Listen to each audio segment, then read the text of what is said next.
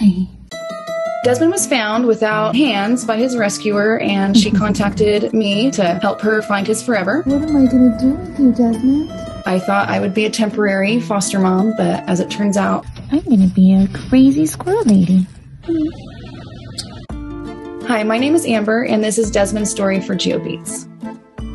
He went to go live with Jody, whose California ground squirrel had recently passed away. He just started off a little shy, but then daily he just got more and more aggressive with her. He'd lunge out from underneath the couch and attack her feet. She called me and she's like, I gotta bring him back. Desmond, we're home. He was so happy to come home. And he's just been playful. He's never been aggressive with me.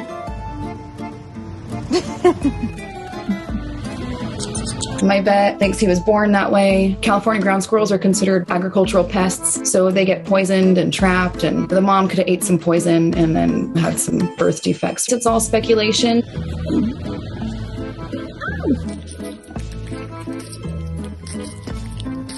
I found Winston last year, and actually my friend's dog caught him, and I didn't think he'd make it, but it turns out he was a little fighter.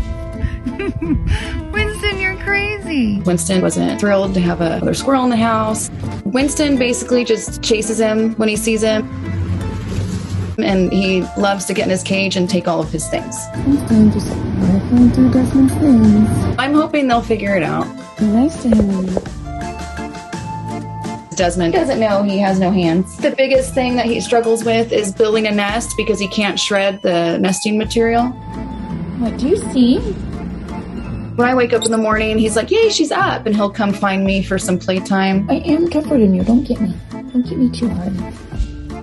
My husband wakes up before I do, so he lets him out. And he says that he'll just sit in the window until he hears me get up.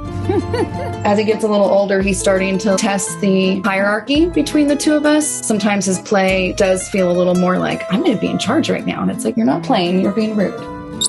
He likes to warn us about everything that's going on outside. He's very vocal some days. And I'm like, it's fine. You don't need to chirp out everything. I don't see what you see, baby. We're in the middle of remodeling the house. It's tough because they can get into virtually everything and they're chewing on things. The cabinets are unfinished and Winston's made himself quite a little home in there. I love you. I'm not going to let you stay in here though, sweetheart.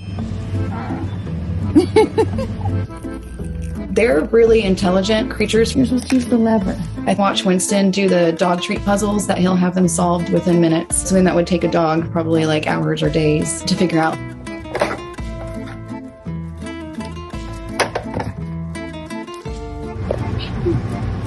You silly thing. I was going to try to rehome Desmond again, but I think it's pretty clear that that's not going to happen. Do you have a plan?